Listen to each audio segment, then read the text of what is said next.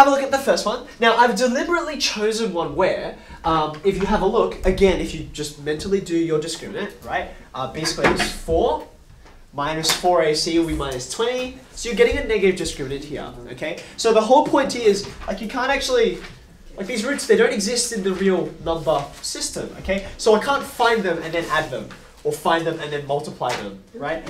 You can actually try to cheat the rules and do that, but it's much more efficient just to use these methods, okay? So to begin with, for this example, let's just simply state, what's the sum of roots in this case? Alpha plus beta is minus b on a, which is minus 2 on 1. So it's just negative 2. Yep, happy with that? The sum of the roots, I'm going to stop calling it the product of the roots, even though that's what it is. More generally speaking, it's the sum of the roots 2 at a time, is c on a, right? 5 over 1. It's just 5. Okay, you happy with that? So, there's alpha plus beta, there's alpha beta. Now to get to this next one, okay, there are 2 categories of these, and I've got both of them on the board. The first thing is like, well, I don't know what alpha plus 2 is, because I don't know what alpha is, right? But if I deal with this guy as a whole, it's a bit like solving a Sudoku, right? If you just focus on one particular square, you're like, I don't know. But if you look at the squares around it, it gives you a clue, right? So I'm going to take it as a whole. I'm just going to expand the thing, right? If I expand, I get this. Do you agree with that? Like, that's just taking the terms, doing the binomials, right? So once I've got that, though, I can see that this guy is composed of these two, right, in some combination. There's the sum 2 at a time, there's double, there's sum 1 at a time, and then there's just a 4 hanging out the end because why not, okay? So therefore, every one of these kinds of questions here, so if you have to look at part 3 here, part 4 and 5 here, right? They always use these guys as the building blocks. That's all you've got to work with, right? But that's all you need. You can combine them in an incredible amount of ways, right? So if you have a look at this, I know what alpha beta is. It's 5. I know what alpha plus beta is. It's negative 2. And then I've just got a 4 hanging out on the end. So that looks to me like it's equal to 5. Okay? Does that make sense? Not too complicated, is it? Okay. Now, you can see the way I combine these. When I go to cubics, because there are more pieces, it does get a little bit more difficult. But if you logic it up, it's still just as, you know, it's just as easy to work with. So let's firstly just read off the initial results, right? So the sum 1 at a time is, have a look. Minus b on a. It's minus b on a, which is minus negative 1 on 2, which is 1 on 2. So alpha plus beta plus gamma is a half. Okay.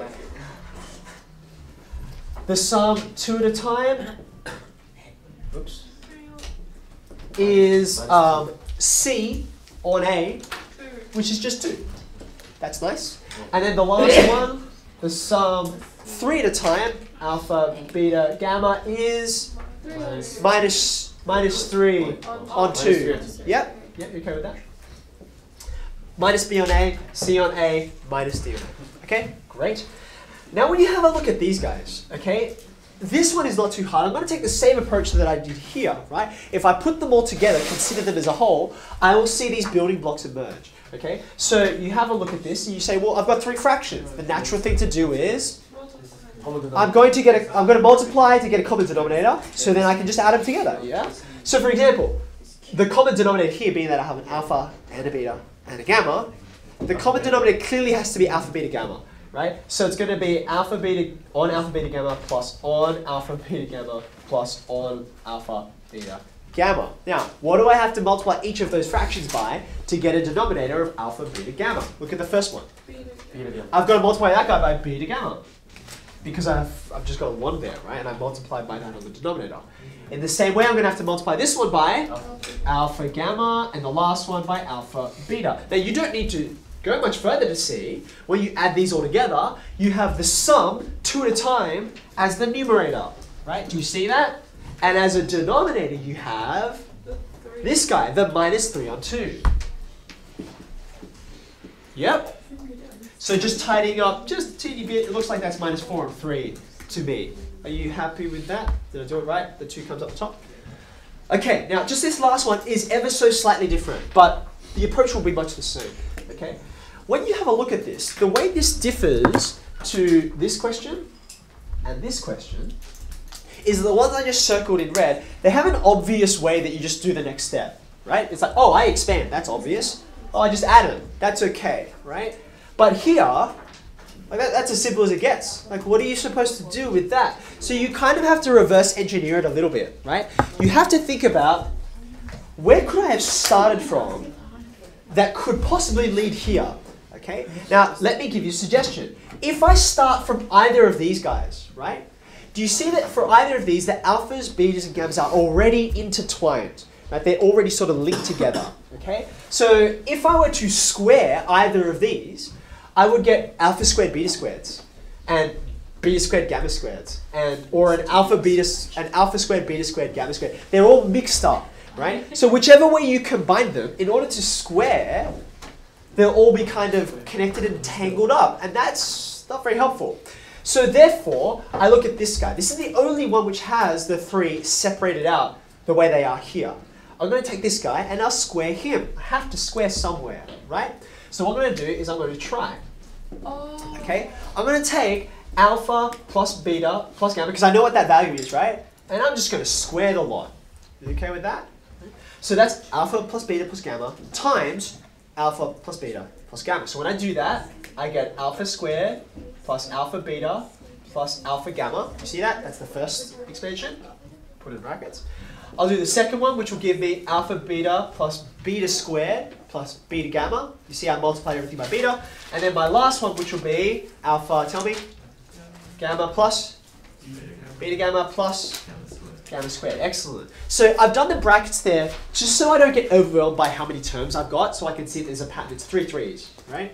And now you can see I've got the alpha squared, beta squared, gamma squared that I wanted out separate. There's just extra stuff flying around, right? So let's separate out the stuff that I want, namely these guys, right? And what extra stuff is there?